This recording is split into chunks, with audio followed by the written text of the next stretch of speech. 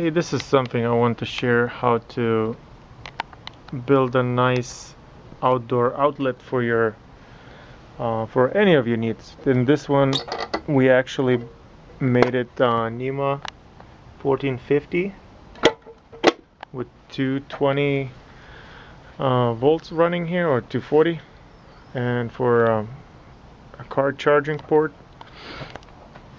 So you could actually do the simple one and just run a regular outlet, or spend some more time and make a nice cute little post with that fits the rest of the yard.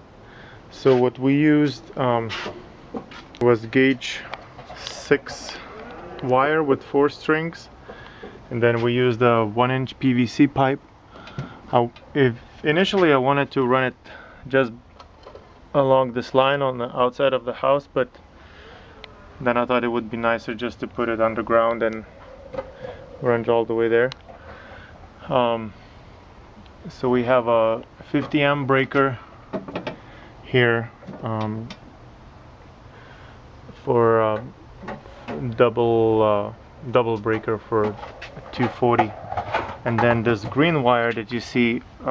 The problem in the beginning we had that none of the outlets in the house had a ground. So when we got the electric car, I wanted to make sure that maybe it could have charged just with neutral, but I wanted to make sure I have a good ground just for protection. So we put a copper rod into the ground and hammered it as deep as we can. I think it went about 4 feet, maybe 4 or 5 feet here. Yeah, about 5 feet. And we put the clamp, and then we put this wire, then connected to bus bar, a ground bus bar. And actually right now it's just connected to this one outlet over there, a ground. So I ran the neutral, 2 phases, 120 each, and the ground in this 1-inch PVC pipe. I'll insert pictures all around here. It was about 25 feet of the wire. And then actually here you will see in the pictures that this pillar is actually made out of wood, and then we put mesh chicken wire around it, a little layer of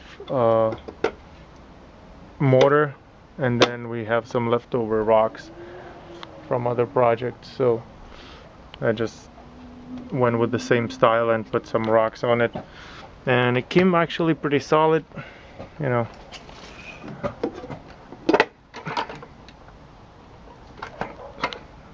Works good, because before I would get fault and it would give me that there's no ground in the outlet. So now I'm 100% sure that I get good ground and it looks nice and clean.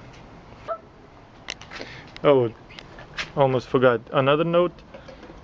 If you don't feel comfortable and if you're not sure what you're doing, just hire an electrician. Don't risk it.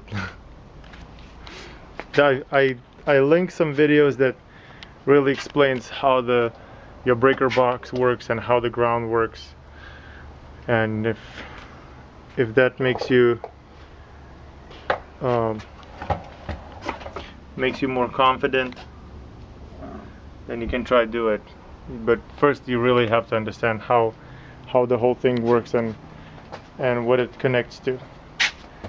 Basically in the outlet it has ground, positive, and neutral. That's why I have 4 wires.